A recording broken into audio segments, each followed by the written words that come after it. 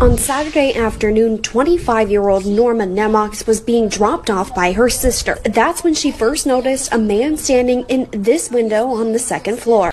I'm going up the steps in my apartment, and then I see this dude with a chainsaw. I'm like, who the hell he think he is, Leatherface? And he looks at me and he says, "What's up?" I'm like, what? So he comes out of his apartment and he's standing on the landing, and then he says, "Get off my property." And I'm midway in the staircase, and he starts revving up his chainsaw. Nemox says she made it about halfway up these back stairs when the man began chasing her. Oh, hell no, not today. Remember, I was wearing my Tiemonex belly band holster. I took out my gun, and as soon as he started charging down them steps at me with that chainsaw, I shot his ass. His mind was gone. He didn't even realize that he had been shot. So he's chasing me around the parking lot, and as we're going around the parking lot, I'm trying to get a clear shot at him, and then I think by that time he realized that he was hit, so he took off running.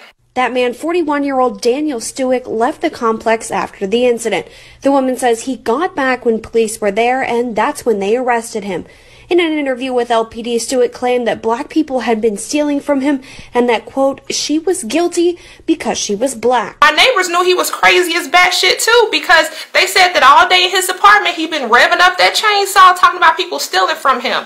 Nemox says she's contacted her landlords, but they haven't said if he will be allowed to return. She says it's no longer just a safety issue for her and her 5-year-old son, but for the whole complex. So I guess when he saw me, he figured I was a soft target. Oh, no, no, no, not today. I pulled my gun and put that hot lead up in him and put something on his mind that day. He ain't gonna be trying to live out his Leatherface Texas Chainsaw Massacre fantasies over here. Stewick remains cited and lodged in the Lancaster County Jail tonight with terroristic threats as a hate crime, which is a felony. They better keep his ass in jail, because he come back out here, this gonna be a horror movie nightmare for his ass. He don't want to come back around here playing with me.